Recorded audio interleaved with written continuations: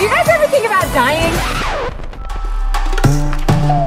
Hey friends, Alicia Wagner here, host of the Mama Trauma Barbie podcast. We're landing the mothership in the real world by talking topics and tangents that deserve their own movement and momentum. Stick around. Together, we're redefining, reimagining, and rebuilding what motherhood means to you. And from there, we'll get the memo back to them. Before we move on, I'd like to thank the incredible sponsors who saw an opportunity to support women in their day-to-day journeys by joining together to make this podcast a reality. Thank you, Precision Chiropractic, Jennifer Pansition with Edward Jones, Dutch Maids, the Avalon Foundation, and Chica Creative for believing in better care, better support, and better outcomes for mamas and their families in the real world. Hey friends, welcome to episode number 1 with my friend Beth Lambert from Epidemic Answers. Before we get started though, let's just set the tone. This might be one of those podcasts that maybe you're going to listen to and we might not agree on everything. And you know what? That's okay. I know before I ended up having a child with chronic illness that I had some beliefs myself. And so it took me going through this journey to really understand how I felt about certain things. And so we're going to safely get some topics out of the box today. We're going to safely lay them out on the table, and we're going to take some time to look at them together as a community. And we may agree to disagree on some topics, but in my opinion, that's how we're going to move forward to be able to not only help ourselves, but help our children and our communities heal, have better health, and have better outcomes. And so if everyone can just settle into their seat, take one big deep breath, and know that we're going to get through this together. So without further ado, I would like to take the opportunity to introduce the ridiculously amazing Beth Lambert. She's the executive director of Documenting Hope. She's an author, an educator, and former healthcare consultant who has monitored and documented the escalating rates of childhood chronic conditions for over a decade. Her first book, A Compromised Generation, provides a thorough analysis of the origins of this modern health crisis and documents how modifications to environmental and lifestyle factors can profoundly influence health outcomes, including full disease reversal. Beth is also the co-author of Brain Under Attack, a resource for parents and caregivers of children with PANS, PANDAS, and autoimmune encephalitis. Beth is the founder and executive director of Epidemic Answers, a 501c3 nonprofit organization dedicated to reestablishing vibrant health in our children. She is also the creator and executive producer of the Documenting Hope Project, a multi-year prospective research study and media project that examines the cumulative impact of environmental stressors on health and their mitigation through personalized and systems-based treatment approaches. Without further ado, welcome my friend, Beth Lambert. Thank you. I'm so happy to be here with you. You too. It was so great to spend last week with you in Orlando at the Documenting Hope conference. And I got to be honest with you, you're literally one of these people for years that I've been stalking and you don't know it, but you have. And I'm just so grateful for your organization. I'm so excited to share you with more of the world who might not know about you. And you must know, sis, and I don't think you do yet, that this podcast honestly would not be happening if it weren't for you. Like, had you not agreed to do this podcast and to be my first guest, I'm not sure that we would be here, because I think it's that important. And so it was a beautiful conference. I was blown away, and it brought so much healing and perspective to my journey, and I hope to many of the parents that we're going to be talking to today. Yeah, I'm glad you enjoyed the conference. It was our first conference, but it was high time that we got our community of people together, the doctors, the practitioners, the parents, and, felt like a community, because there's so many people that are affected with all kinds of chronic conditions. And, to have the opportunity to get together in person, give hugs, high fives, it's really an important part of the healing journey. So I'm glad that you got to be there and witness the first one. We'll have more. We'll do it next year. Yeah, I feel like they need to be every month. For those of us out here in this game, right? Like, it feels like it needs to be every month. But we're going to share more about your nonprofit and what you're doing, which does give families an outlet. And so I want to start out with, for our listeners, look, before kids, which my oldest is 10, I was one of these people who thought that gluten sensitivities, right? They were a fad. Like this was just people who were making this up. I was an individual that the moms that maybe were getting a little bit elevated around their kids' behavior and calling it ADHD, that, you know what, maybe it was just an excuse that parents were grabbing onto to dismiss bad behavior in kids. I was the person before kids that when I heard moms talking about medicine sticks, which is what we're going to call those things that you get when your children are born, so they don't get viruses, we're going to call them medicine sticks on this podcast so we don't get banned from platforms. So that's our keyword. And then, you know, it was God saying, hold my beer when I had kids. And I was humbled. I was humbled by my daughter's out of the gate that I know now was chronic illness with her colic, with her cradle cap eczema, with her medicine stick injury that she got at 1. I was humbled later when her immune response completely crashed when she was 4 and got PANS, pediatric acute onset neuropsychiatric syndrome. And so the reason I've been stalking you, Beth, is because you're literally for 5 years when I was out here searching for answers. And I love what your organization is called, Epidemic Answers.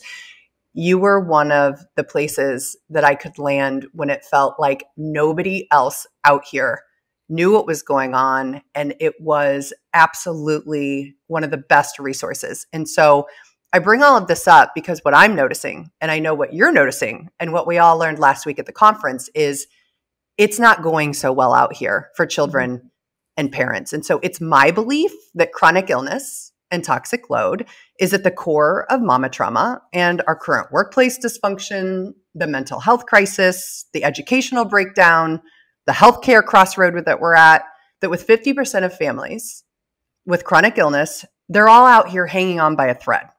And it's ripping marriages apart, families and their financial situation. It's ripping families apart, and knowledge is power. And so that's really the path that I want to go down today is knowledge is power. I was one of these people who had a belief before children. Now that I've gone through it, mind blown emoji, right? And so that's what I want to give parents today, or grandparents or caregivers or mamas or individuals out here who might even be thinking about kids. What's going on? Why is this so important to talk about? And what can we do about it? So there's 2 main problems that I see. One is we have an epidemic of chronic health conditions, as you mentioned, that's unprecedented. We've never seen anything like this. It's unique to modern times. And this is the epidemics of autism, ADHD, asthma, allergies, obesity, autoimmune diseases, learning disabilities, like the list goes on and on and on. And what the thing is that most people think these are like individual epidemics, like autism is its own epidemic, obesity is its own epidemic, and they're not related. Fact of the matter is they're all very much the same epidemic, and they're all caused by the same set of they all have the same root causes. It's just how the symptoms are expressed depends on a child's unique medical history and their exposures, what, why, when, how. But the other problem is not just that we have this chronic health problem, is that we also have a medical system that is set up to suppress symptoms and manage these conditions with pharmaceuticals or with therapies that are minimally helpful. Some are, you know, can help you manage and get through the day, and, you know, but there really are no institutions or medical schools in conventional Western medicine that focus on the root causes. So that's the other part of the problem. Not only do we have an unprecedented number of 6 families and all the implications you talked about, marriages falling apart, and, you know, the cost burden, what it's doing to our special education programs and schools, but we don't have a solution that actually unwinds these conditions for people. We just tell them, we're going to manage you with pharmaceuticals for the rest of your life. It's really a cradle to grave situation for pharmaceutical companies, because that's all we got. But the truth is that's not all we got. We have solutions to these conditions, but it takes changing the way that we live, changing our diet, changing our habits, changing the way we think about health, changing our mindset. All of that has to happen in order to address the root causes that precipitated this problem in the first place. So it's really twofold problem. Too many sick kids and not enough answers that are doing the right thing for our kids.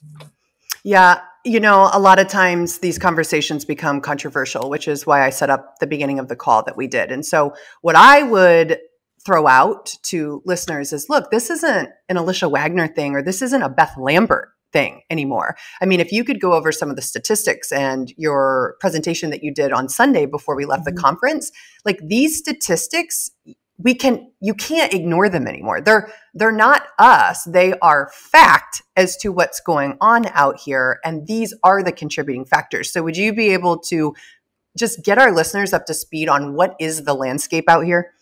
Yeah. So the statistics are changing because honestly, I don't think there are a lot of epidemiologists that are well trained in looking at the epidemic of chronic conditions in our kids because it's so new. We actually have our scientific director is an epidemiologist, and we've tasked him with helping us present a better picture of what's actually happening to the kids. But we have, one, like the last broad study that was done said that 54% of American children have at least one chronic health condition, sometimes 2, 3, 4. So that was done in 2011. So we're at 2023. So that's over 10 years old. So no one's done that kind of comprehensive review of children's health and chronic conditions, but we know it's worse. It's not getting better. We have, 1 in 31 kids with an autism spectrum disorder. The CDC says it's 1 in 36, but we've done some analysis on that. And the CDC is always off by a mark every time they come up with their updated numbers because the research catches up.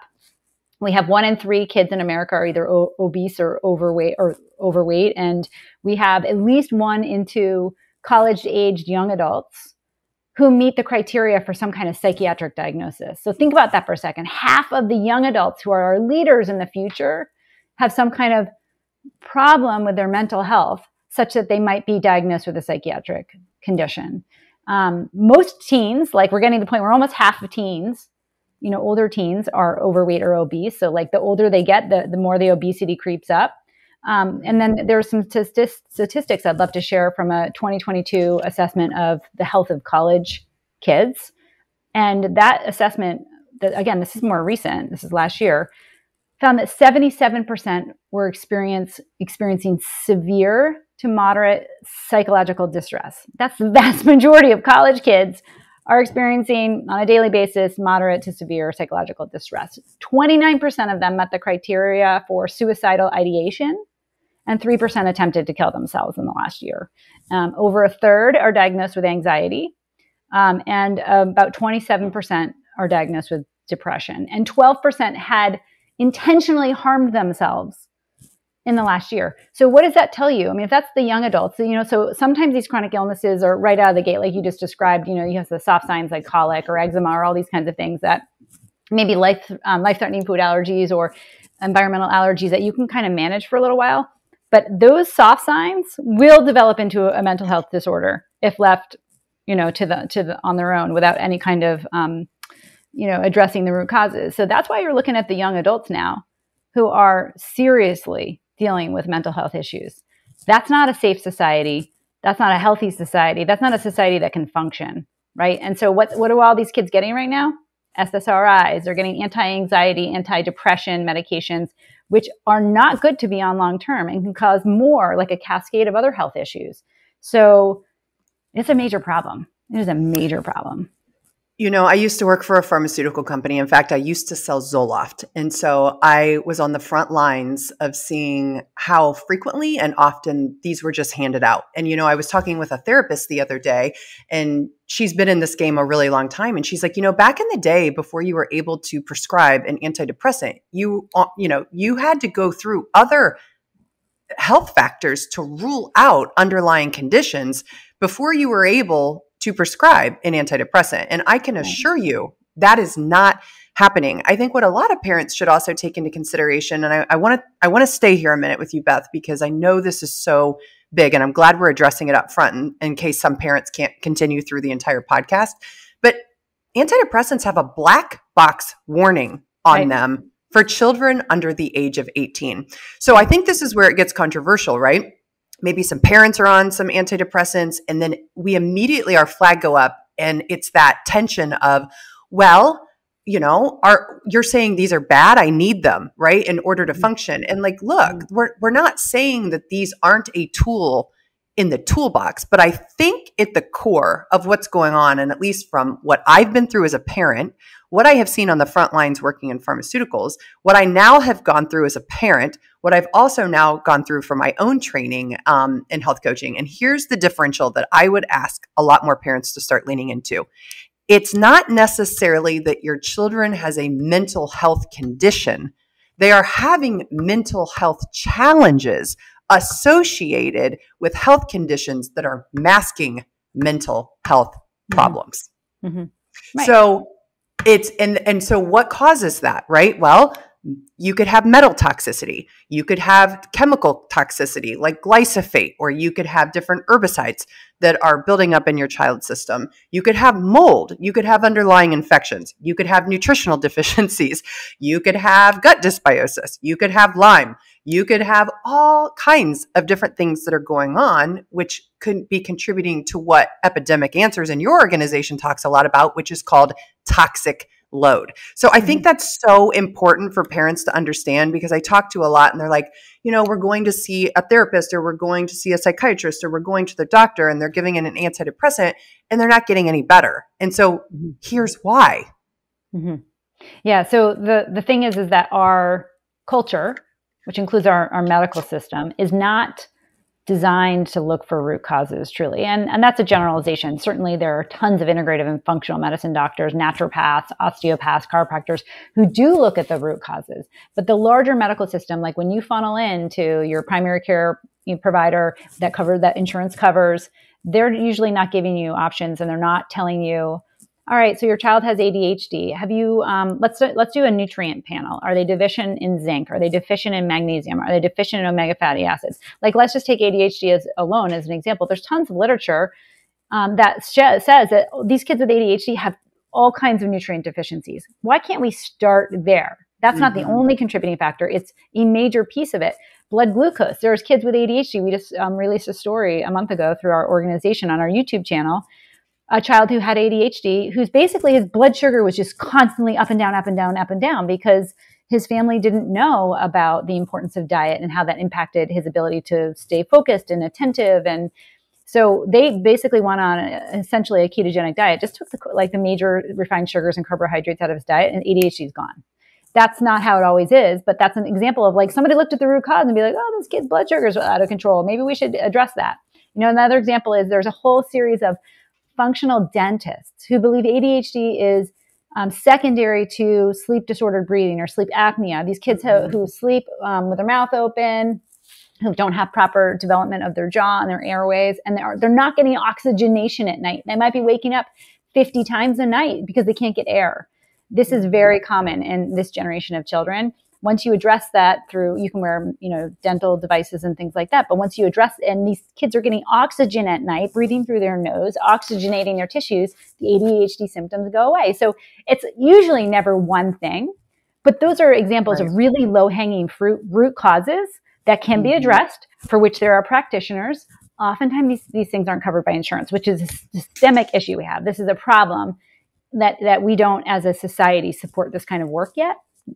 We will at one point, because there's plenty of evidence that it's way better to address a child's nutrient deficiencies and have them on medication for the rest of their life, right? That just makes so much sense. And there's a cost benefit to that too, right? But we just haven't caught up for a variety of political and economic reasons. So there are answers under each one of these conditions. I don't care what your diagnosis is. There's reasons for it. Root causes is like you mentioned, mental health is a function of things going on, like medical imbalances in the body, physiological imbalances of the body.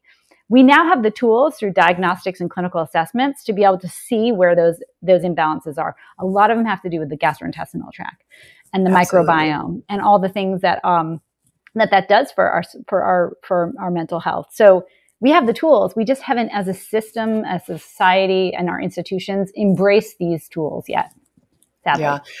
I think with toxic load, would you just, even from Epidemic Answers standpoint, would you just, for 30 seconds to a minute, just really walk people through what is toxic load? So there's a concept that there's a lot of different names for it, and it's been called allostatic load, which is what the medical community calls it. Total load, which was a term used by Patricia Lemmer, who's written some amazing books on autism. And essentially, the concept is that your human body only has so much capacity to tolerate stressors, health stressors. And there's all kinds of health stressors. There's toxins like mercury, cadmium, BPA, petroleum chemicals, fragrances, phthalates from your, shampoos and laundry detergents and soaps and things like that. Those are all toxic to the body. Mm-hmm. Emotional stress is toxic to the body. All infections, like you mentioned, chronic infections cause you to use up all your nutrients and create inflammation in the body. So your body only has so much capacity to manage all of those health stressors. Now, your body increases its capacity to manage those health stressors with certain health supporting practices. Things that before our generation, within the last 100 years, we've totally changed the way that we live. People used to do this as a function of being a human being on planet Earth, but that is sleeping a full night's sleep, going to bed when the sun goes down or shortly thereafter, getting up when the sun rises, having natural circadian rhythms, drinking clean water without toxins in it, eating clean whole foods that not just nourish you, but feed your microbiome, which is important for immune health and for production of neurotransmitters and so much more. Having good, positive relationships, those builds your capacity to tolerate stressors, nutrients, right? Nutrients, vitamin C's, antioxidants, essential fatty acids, all those good health supporting foods and nutrients expand your capacity to tolerate stressors. So what's happened in the modern world is we've decreased all those health supporting practices, mindfulness, prayer, those are all health supporting practices. We have increased the total load of stressors. And the stressors is the broadest category. It doesn't have to be just toxins or infections or things like that. It could be EMF. It could be fluorescent lights. Fluorescent lights are just stressful on the body. They create oxidative stress and inflammation. So that ratio is out of balance, right? We should have more health supports than we do health stressors. But right now we have more stressors than we do supports. And what happens when you have that kind of ratio? You get symptoms. You get eczema. You get headaches. You get chronic constipation. You get all the things. So in my 15 years of following families who have reversed nearly every kind of chronic health condition, that's, excluding sort of chromosomal things, that formula is applied. Everybody worked on decreasing the stressors, increasing the supports. And in the cases of kids who have neurodevelopmental conditions like autism or ADHD, oftentimes there's rehabilitative work that needs to happen. So that might mean, when they were an infant, they had some kind of assault, 3 rounds of antibiotics impacted their ability to hear. Then you'd have to have auditory therapies, for instance, is one example. So that's the situation we're in right now. It's totally reversible, all of these conditions. Everybody can improve and transform their health, but you have to apply that formula. Decrease the stressors and increase the supports. Yeah. And I know from reading your book, which again, Brain Under Attack, I learned so much from this when I came across it a few years ago. And again, it's what changed the game for me. And we had been to a handful of providers. None of them were really piecing together. And we were somewhere in between, right? Integrative medicine and Western medicine. And at the time we weren't with the right provider. And I'm grateful for where they got us. But as parents are listening, I think it's so incredibly important to understand that, working with a naturopathic provider or working with a functional medicine provider is going to be really important in this, because to your point at the beginning of the podcast, right? Our traditional healthcare system does not treat medicine this way. And so I'll give you an example. When we were starting out with my daughter, we went through this and the testing was so sporadic and so spread out. And so what's hard about this, and you brought it up, it's generally multiple things, right? So she had underlying Epstein-Barr. She had a 10 out of 10 severity with her gut dysbiosis, which was her microbiome having more bad guys in her system versus good guys, right? She was having some neuroinflammation. And so I think with families, there's a lot of things that are going on there. And so it's hard to bring all of this together. And so that's why I think Epidemic Answers is such a great place to lean into. I know for me, it's why I'm creating a holistic wellness clinic that is more around care navigation for parents to walk into this and be able to have someone who understands how to look at this, bring it all together. Like you said, understand the functional dentistry, understand why vision is important, auditory, gut microbiome. But it was really difficult for us along the way because these tests were not being done in a timely fashion. They weren't well understood, or they weren't well even executed from results that we were given. And so I can understand why this can be really overwhelming for parents. But what I love about you going over this is that it gives people an understanding as to what's going on and why it's happening. So there are answers. So how would you, I've talked with some, friends, I've been on social media more sharing some of this, and here's something I hear. You can't reverse this and you can't fix it. And you're a bad person for making people feel like they can. And I want to talk about this because I think it's really important, because it's kind of that divide between them and us. And I think we need to take it away, because this core issue, again, is impacting our healthcare system, our educational system. In fact, it's crippling our educational system under, right, the special needs programs that are out there with IEPs and 504s. And so to me, it's not that we're saying anything is wrong with anyone. What we're saying is there is an opportunity to improve symptoms. And if that can increase quality of life for not just the individual, but for the entire family unit, because let's be real clear, this is a family affair. But how would you help individuals that maybe are on this podcast listening and being like, you know what? I'm not buying that. So first of all, I would say I would never judge anyone for not choosing this path. I chose the path of going towards integrative medicine, looking at root causes, and my results were life-changing for my family. Our whole family went and changed our diet, changed our environment. We live differently now. I actually firmly believe that our kids are here for a reason. They have shown up in this generation in 2020. Let's say they started in the 1990s, showing up with all kinds of problems. And those of us who are shepherding them, guiding them as their parents, have the opportunity to see those symptoms and diagnoses as a wake-up call. Human beings cannot sustain their life the way that we're living in modern America. And it's true for the modern Western world, the modern industrial world. But the United States is probably the least healthy human beings on planet Earth right now.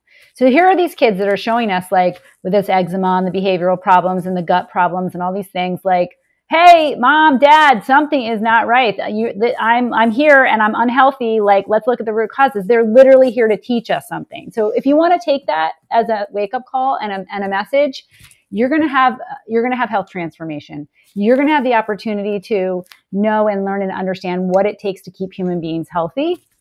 If you don't take that call, no judgment. It's fine. That's totally you. What is your priority? Is your priority to live the way you're living right now? And you can manage the symptoms with medications, that's fine. No judgment. That is your path. That is your journey. But if you choose to hear the wake-up call and start digging and becoming a detective to figure out what are the root causes here, why is this happening? If you're curious, you're going to have a different path. You're going to have the opportunity to transform your health. So I feel like, we're also in a system that's not supporting the parents who want to choose the integrative, holistic path. So it means it's hard. Like, it is hard. No, I'm not sitting here being like, it's easy. Changing your diet alone is so challenging, because if you think about it, what do we eat? We eat what our mamas fed us. That's cultural, right? Food has so much wrapped up in it with emotions, etc. But it's absolutely foundational for human health. So I think this is, again, an opportunity for people to make a choice. Where do you want to go with this information? Your child is having symptoms. Are you in a place where you want them to be alleviated of their symptoms? You want to, find that path where you can get rid of that diagnosis? That's your choice. And there are people here to support you. The system isn't there to support you yet, but it's getting there. It's slowly beginning to get there. So that's the good news. So let's start with the standard American diet. SAD. Appropriate acronym. Can you speak a bit more to that? So when we were at the conference, Dr. Brogan, who was one of the speakers, shared with the group that 90% of the U.S. corn crops in America have one or more mold toxins in them, because the United States and the regulation that we hold, they don't have to take a lot of these things out, but can you talk to the overall standard American diet and what's going on, and then underneath of it, how we're informing that ecosystem within our food with chemicals? Like they're kind of the same conversation, but people look at it, it's like, oh, well, I'm feeding my kids healthier food, but yet they're still getting poor outcomes. And again, they connect, and a lot of people I don't think understand why and how that is. Yeah, I like to think about whether it's food or, the products in our home or whatever it is. I like to put it into the context of history. I was a history undergrad, and history major in undergrad. And you kind of have to take the long view here. The way that people live now in modern America is like a fraction, teeny tiny, like barely even visible fraction in terms of how humans have lived over the course of human history. And the food we eat is no exception to that. The food we eat now is so vastly different from the food that people have eaten for time immemorial. There's an incredible organization called the Weston A. Price Foundation, which is built upon the teachings of a dentist in the 1920s who traveled around the world and looked at indigenous cultures who were still eating the way that their ancestors had been eating for thousands of years. And he found that they were so vibrantly healthy, had perfect bone and teeth structure, no cavities, no dental caries. And he started documenting it and recording it. So he started asking, well, what are they eating? It's got to be the diet, as compared to the people that he as a dentist was treating in the United States and the UK and the Western countries who were eating foods that were like, heavily processed and in sugar. And this is in the 1920s, even when we had industrialization of food really in the latter part of the 19th century, right? So like post Civil War, all of a sudden we start having cereal, refined flours, packaged processed foods, right? So it's such a short window of time.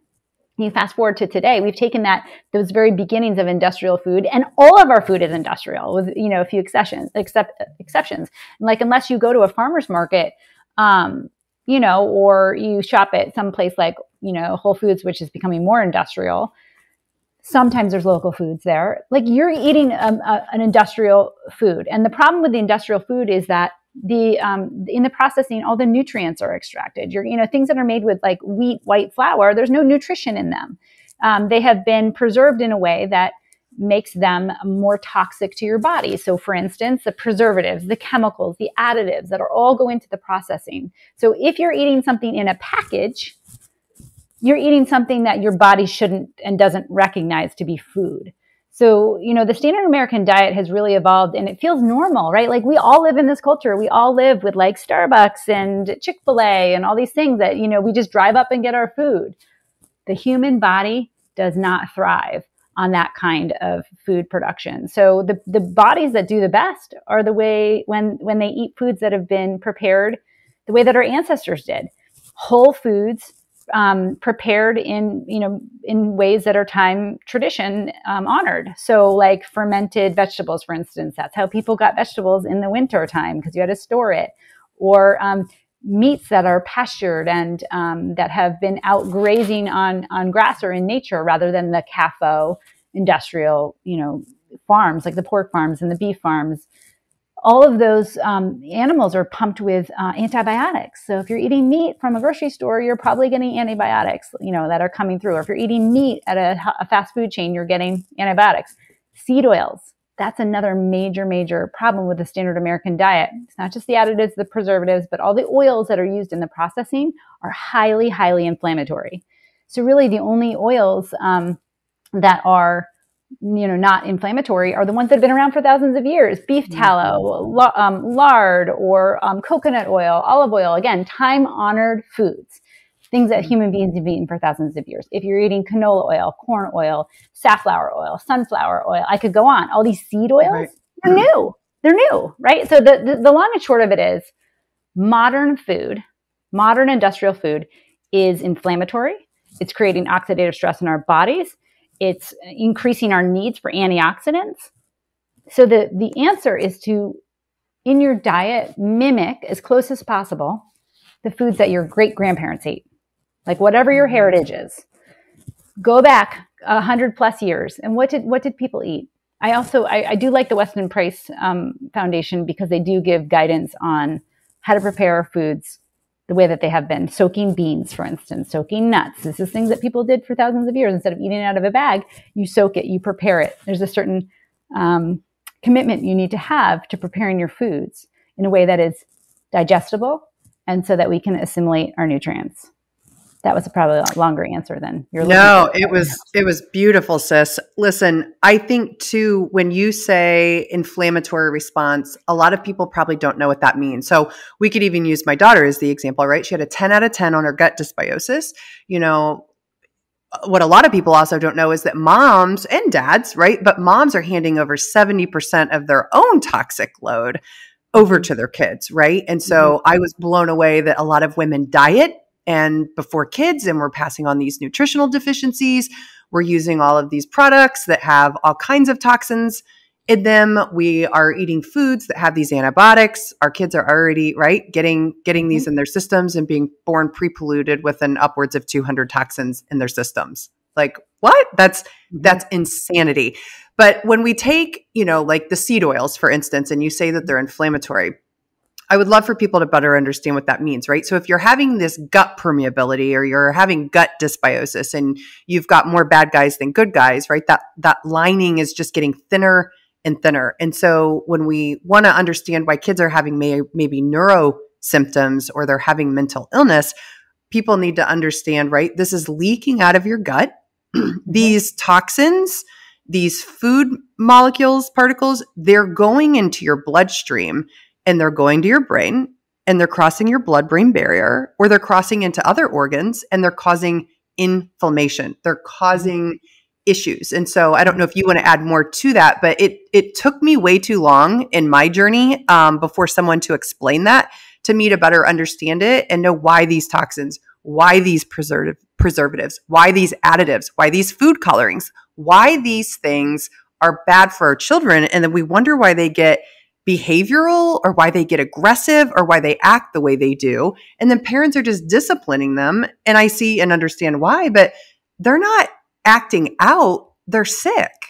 Right. I think inflammation is such a core underpinning of what we see as far as symptoms in our kids. Inflammation looks like a lot of things. It looks like rashes on your skin. It looks like an upset stomach. It looks like, the brain inflammation. The behaviors, oftentimes, like, if you look at depression, Parkinson's, ADHD, autism, I don't care what the mental health condition is, there's inflammation in the brain. So Absolutely. If you think about that for a second, if you think about, oh my gosh, there's inflammation in the brain, that should really raise alarm bells for you. Like, why is there inflammation in the brain? And there's a bunch of reasons for that. But what inflammation is inflammation isn't bad. Inflammation is good. Like every time there's like I find out there's inflammation in my body, I'm like, oh, thank God, my body knows that something's wrong and it's trying to help. Mm-hmm. Inflammation is basically, calling all your immune cells to task and saying there's something toxic here, there's something dangerous here, and it tries to do repair. That's what inflammation is, right? Like when you sprain your ankle, it gets all, inflamed because your body's trying to repair it in real time. So if there's inflammation, that says there's something wrong, something toxic, and my body's trying to fix it. So the idea is to remove the trigger that's causing the inflammation. And what you described is that basically the modern American gut is in a state of chronic inflammation or triggering chronic inflammation because we have grown the wrong balance of bacteria and microbes in our gut. So the microbiome is filled with trillions of bacteria, yeasts, viruses, parasites. Some of those are good or commensal or probiotics, you hear that term. There's things that you want in there, and it's supposed to be diverse. Americans have the least diverse guts of people on the planet right now. And the reason why is because of the way we're living. It's everybody. We're at the conference, and I asked during my session how many people had an antibiotic, one or more rounds. And I don't see one person that didn't raise their hand. Antibiotics wipe out your good gut bacteria. They wipe out your bad gut bacteria. They're like a carpet bomb. They're like napalm in your gut. So the problem is that we've done that as a culture, and our kids are now being born with less diversity. So if you think about it like a botanical garden, and the more diversity of species you have, the better things are. And they all kind of regulate each other, right? Some of them even, create these little metabolites that keep the other bacteria in check. So nature has a way of just keeping that balance. But if we keep putting things in like antibiotics, like glyphosate, like GMOs, like, chemicals and toxins, that upsets the balance.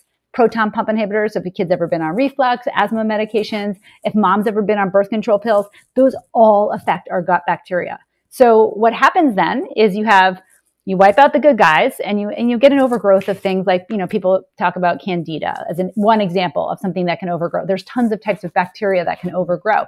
When those things overgrow, or they take up more space in the gastrointestinal tract than they're supposed to, they're releasing endotoxins, all these kinds of, cellular waste products that our body has to process. Another thing you mentioned was the leaking. So one of the things that can happen is hyperintestinal permeability, which is that the immune system is right under those epithelial cells in your gut, right? So when you have the wrong balance of bacteria in your gut, you start getting basically little holes that shouldn't be there, that should be better regulated by your epithelial cells. And all of a sudden the immune system's on attack, right? So, if you don't have a good balance of bacteria, your immune system is going to be hyper revved up and it's going to be overreactive, underreactive. It's like why some people can't kick out chronic infections because their immune system can't get there, or why we're reactive to everything with allergies, food allergies. Like our immune system's overactive. Autoimmune diseases, our immune system may be overactive in the wrong ways. And the other thing you mentioned, which I think is really important, is when you see the mental health symptoms, whether it's something like autism, PANDAS, depression, anxiety, the blood-brain barrier often has been breached in your body. Again, the inflammation is going to the brain, maybe there's an infection in the brain, maybe there's toxins in the brain. Your body is trying to, eliminate that source of inflammation. But what happens is it's going to your brain, where your thinking, your behavior, cognition happens, your motor planning happens. So wherever the inflammation is in your brain, like if it's in your basal ganglia, that's gonna, the portion of your brain that's responsible for a lot of motor issues, you're going to start seeing motor related symptoms. So if it's a general rule to say, all right, I've got inflammation, or in my child's body, there's inflammation. I know there's mental health symptoms.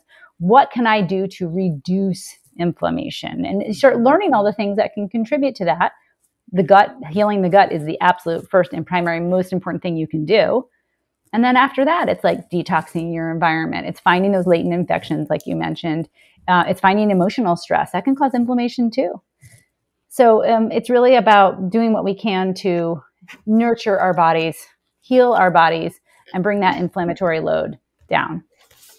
You bring up a couple of what I think are distinctive points. And I keep hearing, and of course I would, because you run Epidemic Answers, but there's hope in this, right? So that's what I want to bring out for families, already maybe halfway through. This can feel overwhelming. It's a lot. Some things are wrong. You want to fix them, but how? And so good news, you can. There are lots of things. Diet first and foremost, and that can feel really overwhelming. So I know we were on a house call with Epidemic Answers last month, and there was a group of us on there, and a mom is kind of going through exactly this, right? Realizing that she is having an experience with, some foods that are in their diet that maybe need to go. And so that's kind of what we did on our call together as a group, is we're like, hey, listen, you're not going to conquer Rome in a day, sis, right? So take this for a week at a time, and then take that week and do it for the whole month. Like, you don't have to be a gourmet cook. You don't have to, take the same thing for breakfast and go with that.